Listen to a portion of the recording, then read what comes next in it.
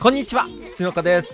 さあ皆さんプロセカやってますか？僕ね、年末にプロセカドハマりしてね、お正月のイベントめちゃめちゃ豪華だったんですよ。なんと毎日10連が引けちゃうという素晴らしさということで、1日目2日目はですね、前回の動画でお見せしたののね、繰り返しになっちゃうんですけれども、70連でね、どんなキャラ星4が何個当たったのか、誰が当たったのか見てもらいたいかなと思います。まずは1日目ですね。あんちゃんが来てくれました。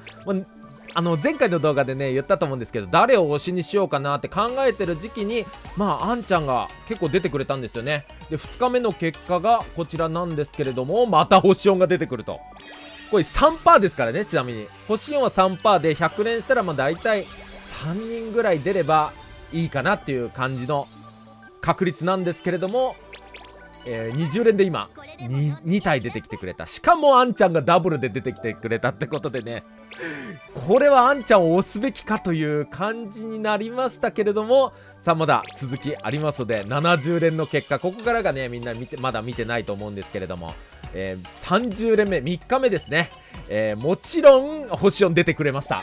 ありがとうございます。もう無課金で最大限に今楽しむっていうのをですね、心に決めつつやりつつあるので嬉しいです。とりあえずね、まず星4はみのりちゃんですかね。みのりちゃんが当たってくれました。画面の中にいるみのりちゃんみたいなね。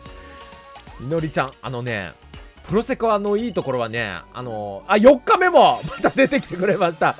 ちょっと早く展開が進めすぎてるんだけど、プロセカね超当たりみたいなのないんだよね。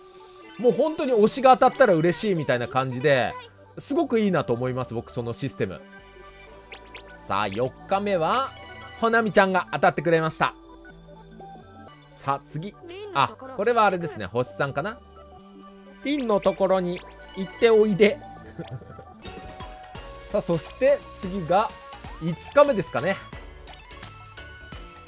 さあ5日目も出ると、もうこの時点でもう爆勝ちですよ、僕的には。まさかの星4が毎日出るっていうスペシャルウィークでした。本当にこれのおかげでですね、総合力は爆上がりです、僕。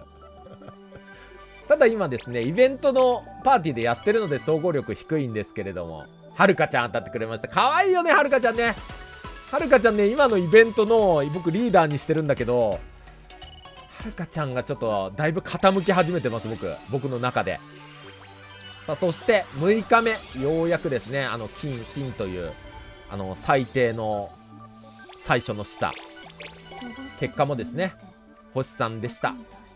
ねねちゃんの星3、ねねちゃんの星4も欲しかったな一体。はい、こんな感じでしたね。そして最終日になります。7日目はこんだけね来てたらもう全然文句ないですよ。星さんもね持ってないのたくさんあるので、いっぱい出てきてくれないかなと思ったらめっちゃ出るっていうね。4体出ました、星さんがめいこちゃんに、これは持ってないやつがこういう風に出てきてくれるんでね、 M ちゃんの星さんが出てきてくれました。そしてとうやくんですね。とうやくんの星さんもゲットでございます。